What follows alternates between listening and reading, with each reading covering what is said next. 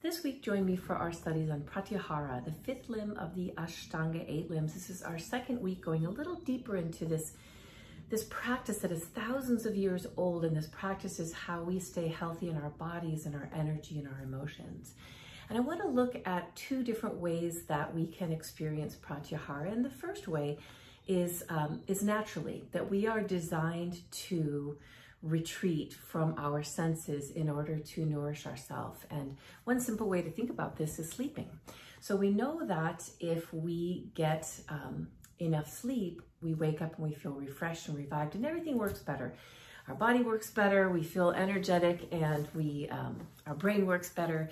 But if we don't get sleep, we've all had this happen before when it wrecks us, right? So we know that going to sleep is turning off the senses. I go into a dark place to sleep. I can't have a lot of noise and stimulation. To sleep, we turn off all of those things in order to rest all of our systems. We also see that, we need that throughout the day. So we take a lunch break, and we know how important it is not to be working while we're eating, because those two things don't happen naturally, simultaneously. If we are working, and eating, then we mess up our guts and digestion and can cause different health problems.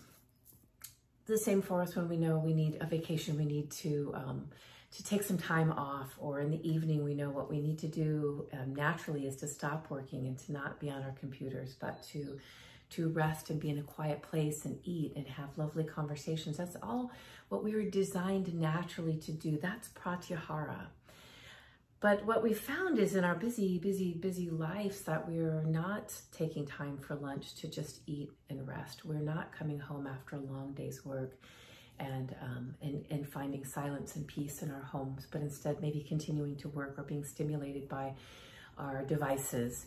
So we know that intentionally, we have to set intention around making time for our Pratyahara in our life, to withdraw from our senses. And that could be through a simple yoga practice, through a simple meditation practice. It can be intentionally coming home in the evening and just spending time quietly on the couch or listening to soft music.